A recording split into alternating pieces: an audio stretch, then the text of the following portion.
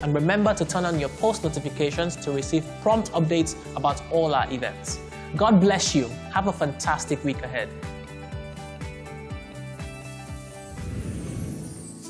Hallelujah. Put your hands together for Jesus. Somebody, it's your season to emerge.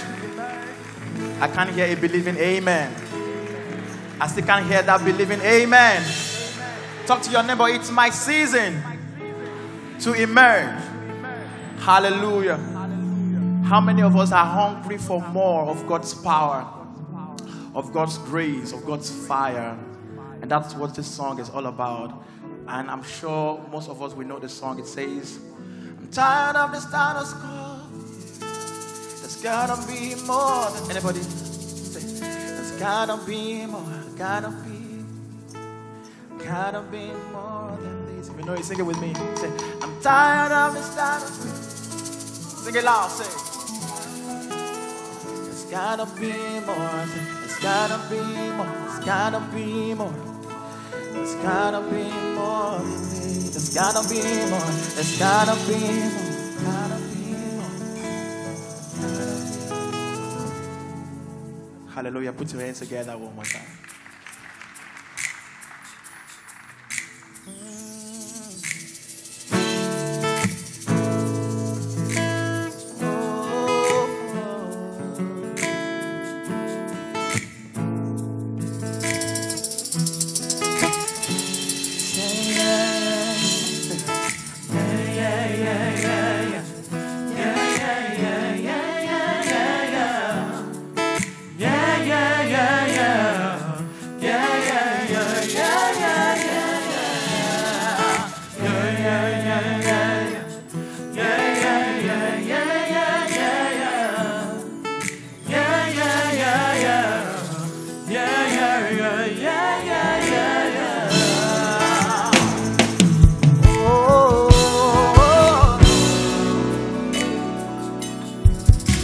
I've seen the God of wonders work miracles for me. Those with gifts and talents spoke prophetically. The mantles of Elijah, Paul and Timothy. I want to see that power at work inside of me. Cause I'm tired of the status quo. There's gotta be more than this.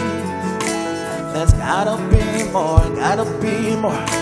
There's gotta be more than this. Desperate people do desperate things. We praise in it. There's gotta be more, gotta be more. Gotta be more than this. There's gotta be more, gotta be more.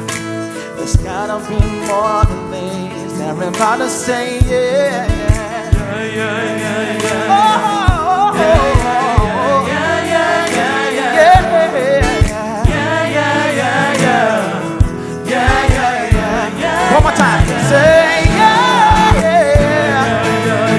Oh.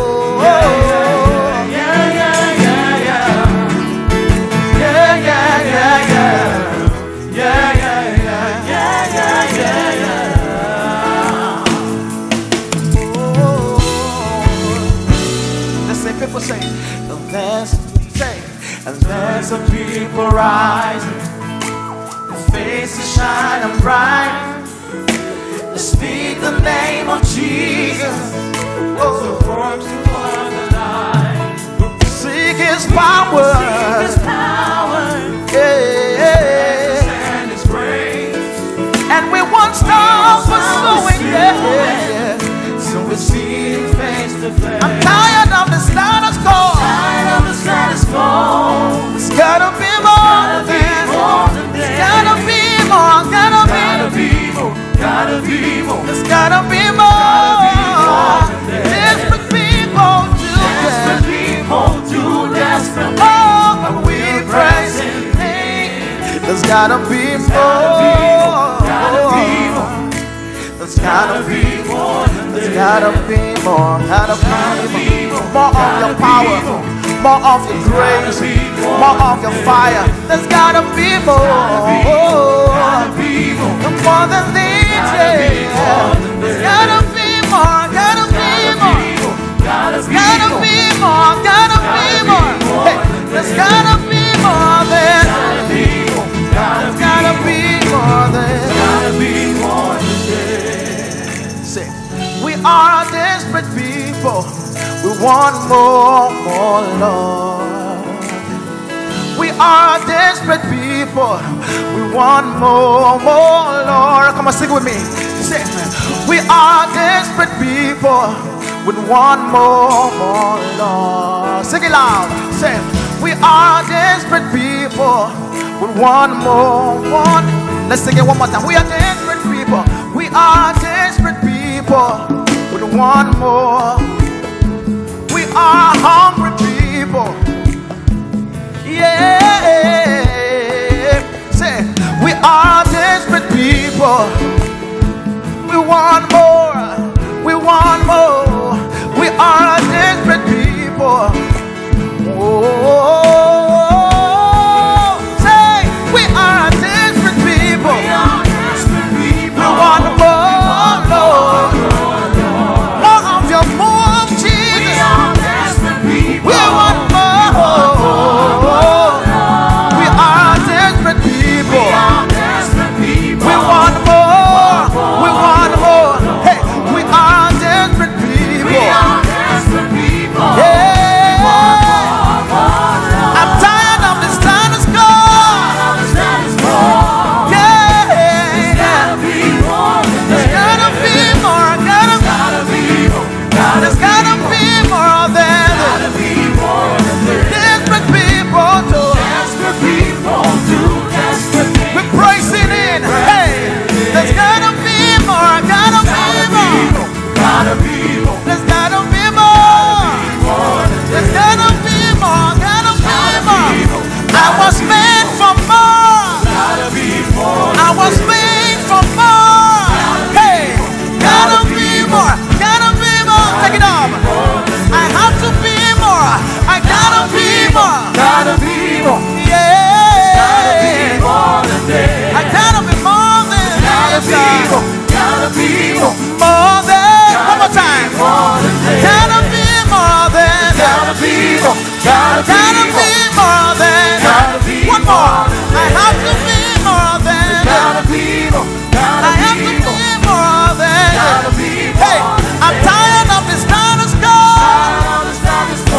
Is anybody tired to remain under? I'm tired of the status quo. Yeah. I have to be more. Gotta be more than this, Lord. I gotta be more than. I gotta be more than. We are desperate people. One more, Lord. We are desperate people. With one more, Lord. There's gotta be more. There's gotta be more than this. Say, I can be more. I can be more than this. I am made for more. Yes, I was made for more. To do exploits, breaking new ground. I gotta be more than this. I gotta be more. Is anybody saying more of God's power? Is anybody saying more this morning? I have to be more. Gotta be more. Gotta be more. Come on, speak into 3 and 6 and say, I have to be more. Gotta be more than this. I was made to emerge. I have to be more. Gotta be more. One more time. I have to be more. Say, I gotta be more. Come on, celebrate Jesus. Hallelujah.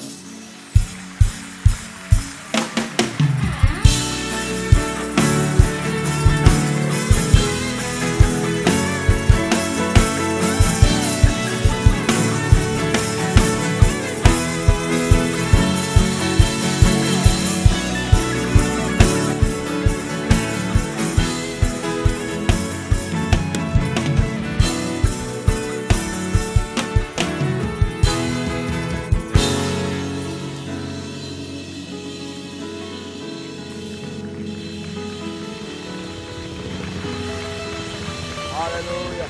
Praise God. Hallelujah. Somebody who wants to be more. Can you help me tell your neighbor, say, I am more than this. Somebody joining us online, if you're more than this, let us know in the chat room, let us know in the comment. I want you to confess it this morning. Say, I'm more than this. Or say it one more time, say, I'm more than this. Or somebody say it a little better, say, I've got to be more than this. And if you believe that God is making you more in 2022, put your hands together this morning. Celebrate Jesus. Come on, somebody, celebrate Jesus. Celebrate Jesus. Hallelujah.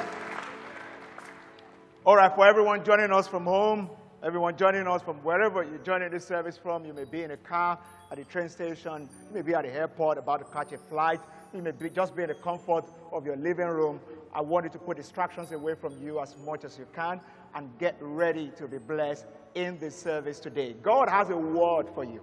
And one word from God can change your life forever. Just one word. He sent a word and it lighted the whole of Israel. And when we pray, God sends us words. The Bible says he sent his word and his word healed them and delivered them from all their destructions. I pray that your word will come. I said, I pray that your word will come. And it shall be a word of lifting. It shall be a word of divine exhortation in the precious name of Jesus. All right. Today also we're going to be praying for our children, whether they're teenagers, preteens, kids, toddlers. We just believe that as we go into a new year, we should always speak a blessing over our children. We live in a time and an age where there's a whole lot of attack, onslaught on children. Yeah. At home, in school, the devil is after our children, and we will not relent in playing our part to separate them for God's goodness. And I believe that your own children shall be for signs and wonders. I cannot hear your amen very well. I said your own children shall be for signs and wonders. God will protect your children. He will shield them from evil. And every evil seed that has been planted this season will not grow in the heart of our own children. So at the end of this message, I'm also going to be praying from here. If you're joining online, that's the time to draw your kids closer.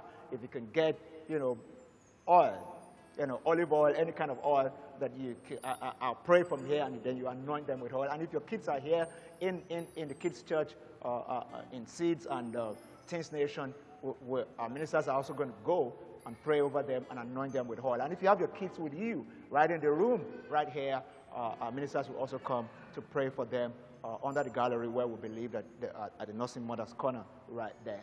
Praise God. I said, praise God. All right, are we ready for God's word today? For everyone joining us on all the different platforms, watching from all around the world, and if you're watching this on TV as well, I want you to get set to be blessed. I'm so excited about the word that God is bringing our way today. And I'm excited about the things that God has planned to do this season and this year in your life and my life. So the song from the choir this morning already preached my message. Yeah, it's time to be more. And the Bible says in Matthew chapter 11 and verse number 12, Matthew 11 and verse 12, it says, since the day of John the Baptist, the kingdom of God suffers violence. That's the way King James put it. The kingdom of God suffers violence. And the violent does what? So the violent take it by force. Time will not permit me to read other translations. But what this simply means, it says, since the day of John the Baptist, the kingdom of God has been forcefully advancing.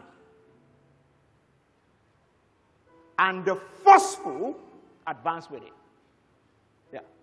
So it's not talking about violence, like domestic violence, no. We're not about to punch anybody. It is forceful advancement. Since the day of John the Baptist, when John came and said, repent. The word repent simply means change your mind, turn around, see that your life can be better. There's something better in God than what you have experienced. That was what John was saying. Yeah. Something better in God than what you have experienced. Metanoia in the Greek, repent. You know, just like we say paranoia when you are, there's also metanoia, which is there's something beyond meta that is beyond your thinking. There's a higher thinking. That is metanoia. A higher thinking. Greater than what you have taught before. Like the scripture says in Ephesians 3 and verse 20. Now unto him who is able to do exceeding abundantly, far and above that which you can ever ask or think. There's something meta. There's metanoia. There's a thinking that is higher. There's a level that is higher. There's a perspective that is better, higher than your perspective. And when we step into a new season like this, God wants us to understand him in a new manner, to see something better than what we have seen before, to understand something better than what understanding we've gotten before, because that's the only way we can position for the new things that he wants to do. That's the only way we can position for new things, when we choose higher thoughts. Higher thoughts. Like he said in Isaiah 55, my ways are not your ways, my thoughts are not your thoughts. As the heavens are higher than the earth, so are my ways higher than your ways, and my thoughts higher than your thoughts. So somebody, as we step into this new season, God is saying, you can be more. You can be more. You can be more. But you know, it's important for you to try to dimension where you are as we discuss this, you know, within the next 30 minutes or thereabout. I need you to understand that for me to be more, I need to be able to dimension where I am. Because if I say I need something more, it means I'm talking about something more than where I am or more than what I have. The dimensioning must be bigger. But if I don't know where I am or who I am or where, you know, what is happening right now, I will not be able to dimension what is more. Yeah. As we have come into this year, some people are struggling to capture what emerge will mean to you. Which area are you going to emerge? Where are the urgent needs for an emergence in your life? And we're at different places. Some people listen to me right now. You are that place where, you know, it's been good. We can't complain. You know, like we say in this part of the world, you say somebody, how are you doing? Oh, we can't complain. What an answer. Yeah. It's an answer from somebody who feels, yeah, things are okay. Things are okay. And sometimes we're at that place of things are okay, and we're beginning to settle. We're beginning to settle. Some other person, you know, you came into this year, you told yourself, this year is far to finish. Yeah, it's far to finish. Me and God will fight. Me and the devil will fight. Yeah. Whatever may be on the way. In fact, some people have made up their mind. Even if my spouse stay on my way, I will crush. I'm like a trailer that has lost its brake this year. I'm just going to, anybody that tries to stand on my way, you know, maybe that's how you came into this year. You are bullish. Yeah. You're willing to press in. That's great. You are the kind of person that will need to help to gain perspective in your bullishness so that you don't crush what you are supposed to build. But you know, there's some people who need impetus. They need to gain momentum. They have settled. And there's more. But you've lost your zest. You've lost that thing, that, you know, that aspiration, that sense of aspiration. You're trying to feel it, you can't feel it. That's part of the effect of COVID. Yeah. You know, I don't know about you, but many people are still, you know, there's a difference between pain and trauma. Give me 1 minute, I'll break this down so I can get back to our discussion. Many people have gone through pain in 2020, major part of 2021. as we step into this season, and as the pandemic starts to wane, and that's what we're trusting God for, we have to deal with the trauma. We can't run away from it. Yeah. Many people think, I lost a job, business failed, now I'm bouncing back, things are going to be better, and da-da-da-da. But you need to trust God to help you deal with the trauma. Yeah. Traumas come after the experience. The pain is one thing, the trauma is another. Especially amongst us, people of African descent, we don't recognize trauma. We are very bullish about dealing with pain, but when it comes to trauma, we sweep it under the carpet. We tell ourselves, pick yourself up. What has happened, move on. Yeah, you can move on, but you also need to trust God and the help of the Holy Spirit to help you deal with the trauma, the effect of what has happened.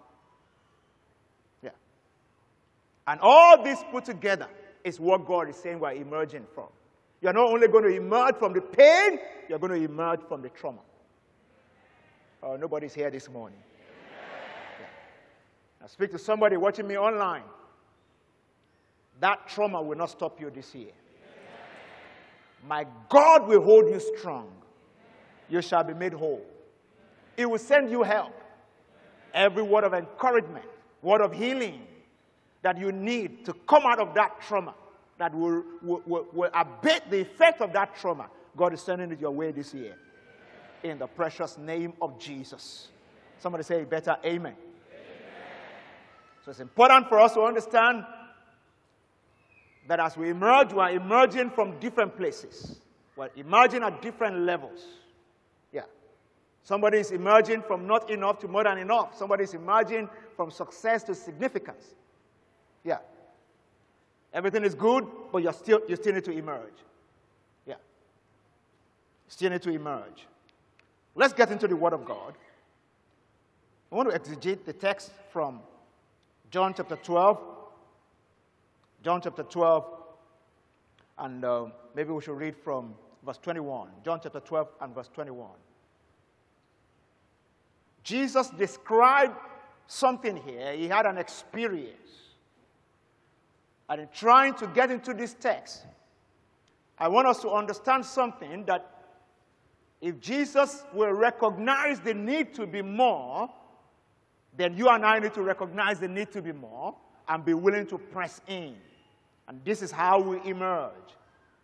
And I want us to follow through with this principle, the way Jesus described his emergence. The Bible says here, I'll go to verse 20. Verse 20. Let's start from verse 20. Quickly, verse 20. Verse 20. Now there were certain Greeks among those who came up to worship at the feast. Then they came to Philip, who was from Bethsaida of Galilee, and asked him, saying, Sir, we wish to see Jesus. Philip came and told Andrew, and in turn, Andrew and Philip told Jesus.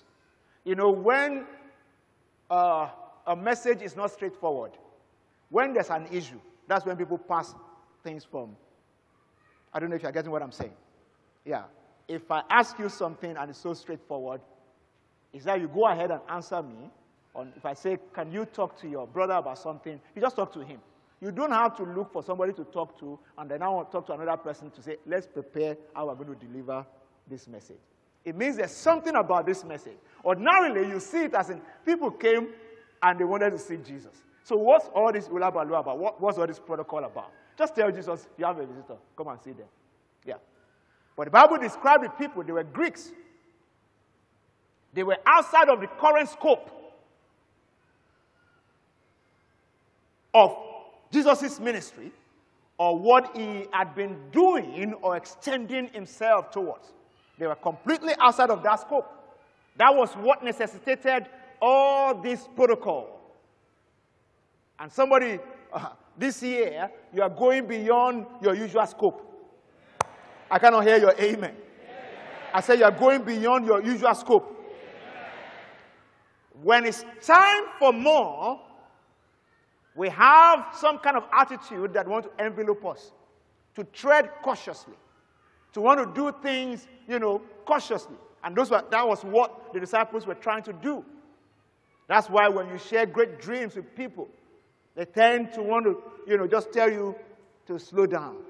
They were just being cautious. How are we going to tell Jesus this? These people want to see him. Yeah. Philip came and told Andrew, and in turn, Andrew and Philip told Jesus, but Jesus answered them, saying, the hour has come that the Son of Man should be glorified. And verse 24 says, most assuredly I say to you, unless a grain of wheat falls to the ground and dies, it remains alone. But if it dies, it produces much grain. Jesus took them straight to the farm in his metaphoric illustration of what was about to happen, that if you're going to be more, if you want to break your scope, if you want to go beyond your initial boundary, you need to visit the farm and understand how seeds grow in the ground and how they multiply. Let me backtrack a little and say a bit more so that somebody will understand me again. In Matthew 15, when you read from verse 24, Matthew 15 from verse 24, can you put it up for me? A woman, a Canaanite woman, came to Jesus. Yeah, came to Jesus. Go to verse 22 of Matthew 15. A Canaanite woman came to Jesus and asked, the Bible says, and behold, a woman of Canaan came from that region and cried out to him, saying, have mercy on me, O Lord, Son of David. My daughter is severely demon-possessed. But he answered her not a word. Look at that. That's Jesus, the Savior of the world. Answered her not a word. And his disciples came and urged him, saying, send her away, for she cries after us. What was happening right then was that Jesus was in this sector, or operating in this industry. It's called the lordship of the household of Israel. Jews only. Somebody, this year, God is increasing your scope. I cannot hear your amen very well. Jesus did not answer this woman. They urged him, send her away, for she cries after us. But when he will answer, the Bible says, but he answered and said, I was not sent. Can you hear that? I was not sent except to the lordship of the house of Israel. I was not sent except to the lordship of the house of Israel. That was a perspective. That was a scope. As at the time. Then she came, worshipped him, and said, Lord, help me. This woman decided that I will not take no for an answer. And by a stroke of divine mercy, Jesus gave her what she wanted, but that was not his focus or his scope. But he answered and said to her, it is not good to take the children's bread and throw it to little dogs. And she said, yes, Lord, even the little dog eat the crumbs which fall from their master's table. At that point, Jesus knew that this woman had faith. Then Jesus answered and said to her, O woman, great is your faith. Let it be to you as you desire. And her daughter was healed that very hour. The woman pressed in. She was outside of the scope of Jesus, but she pressed in. Jesus himself was outside of his scope. By the time we're reading John chapter 12, they came to meet him again, just like this woman came right here. This woman had to press in, press outside of the scope, because somebody may be listening to me right now. You may be like this woman. How do we demonstrate faith that God, even when we don't qualify, by divine mercy, doors can be opened. By divine mercy, some things can happen. My mind can open. My eyes can see. I can press into something bigger, something greater. Somebody, I don't care where you have been in the last 2 years, last 5 years. 2022 must be different for you because the God of mercy is showing up at your doorstep. When mercy shows up, it's not about where you have been. You may have been completely outside of the will of God. But when mercy shows up, when you press by faith like the Canaanite woman, something breaks. This is not part of my message today, but I believe prophetically that this is for somebody here. You came into this service feeling extremely unqualified for grace, unqualified for favor, unqualified for the mercy of God. But mercy has found you today. I said mercy has found you today. So you don't leave this place without pressing into something. And as you go into this new week, keep pressing. God qualifies the unqualified. If you're here, you are completely backsliding. By the time I finish this message and ask for people to give their life to Christ, don't wish it away. It's just one prayer. Just submit your life. Because the mercy of God has come to you. You're a candidate for divine mercy. God is going to obliterate everything. All the handwriting of ordinance written against you, all the shenanigans and different things that you have done, God is going to turn everything around, and 2022 will be your year of new beginning. Maybe I'm only speaking to 2 people here, I recognize that. But those 2 people, you're not going to be the same again. So Jesus, let's leave the Canaanite woman alone. Jesus, at this point, said, this is my scope. By the time we get to John chapter 11, there was a divine signal that made Jesus to recognize that the scope has changed. The scope has changed. The scope has changed. The scope has changed. They told him that another set of people who are outside of your scope are looking for you. And Jesus told them, the hour has come. The hour has come. Go back to John 12 and 24 for me. The hour has come that the Son of Man should be glorified. There's a season for me to press in. There's a season for me to know that I can be more. He said, and most assuredly I say to you, unless a grain of wheat falls into the ground and dies, it remains alone. When it dies, it brings forth much fruit, much fruit, much fruit. The seed is a carrier of potential and promise. That's what a seed is. Seed is a carrier of potential and promise. And each and every one of us are carrying seeds. Yeah. We're carrying seeds. As we continue in this year, there are seeds in you that will cause your breaking forth. And my prayer is that God will open your eyes to see them and to be able to do the right things with them, which is to lay them down in the appropriate places. So the person who appreciates the power of seed sowing is the one that is ready to emerge. It's the one that is ready to emerge. There's a seed within each and every one of us. The big question is whether you have identified it. There are seeds within your seed which are only released when your seed is planted and it becomes fruitful. As we go into 2022, as we press further into what God has in mind for us, each and every one of us must see our lives as a seed that needs to be planted. Jesus described himself, his life, his calling as a seed. He said, if this thing is going to blow beyond this point, we need to bury this seed. That's what we're examining